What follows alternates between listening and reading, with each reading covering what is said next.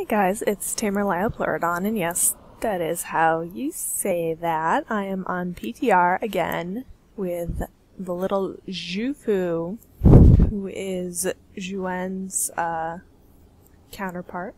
As you can see, if you go AFK for a while, he tends to sit down. He doesn't seem to have the trail like the other guy. Oh, come on. Come on, Xufu. There he goes. He doesn't have the trail like Eula and Zhao. Zhao? I don't know. I have no idea how to pronounce anything in Chinese ever. So, but he has a bunch of really interesting abilities. I'm really excited to play with him. But he has Bite and Prowl. He also has Moonfire. Yeah, I don't know. But he has a new ability which has synergy with Moonfire called Spirit Claws, which does a good amount of damage, but it has a low hit chance at 80%. That's the same as Burrow, but it always hits when the weather is moonlight.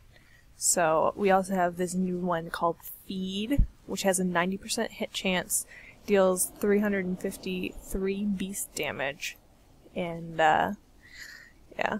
And it heals you for 100% of the damage you deal, so it's pretty cool. And then we have Vengeance, which deals beast damage equal to the last hit taken by the user. So that's going to take some timing to get right. I think I'm going to go with Vengeance, Moonfire, and Spirit Claws for this. We're going to go with Aki the Chosen. She's moved a little bit, if you can... You can see she's moved to Mistfall Village for some reason. Gonna avoid some spoilers there. Hello. Travel safe. Greetings. May your days bring you joy. Farewell.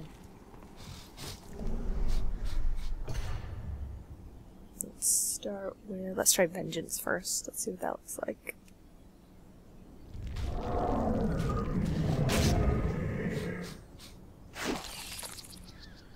Oh, that's kind of, yeah, because he's using Swarm, obviously, so that did nothing. Well, we'll try the Moonfire and Spirit Claws synergy next, see what that looks like. Ooh.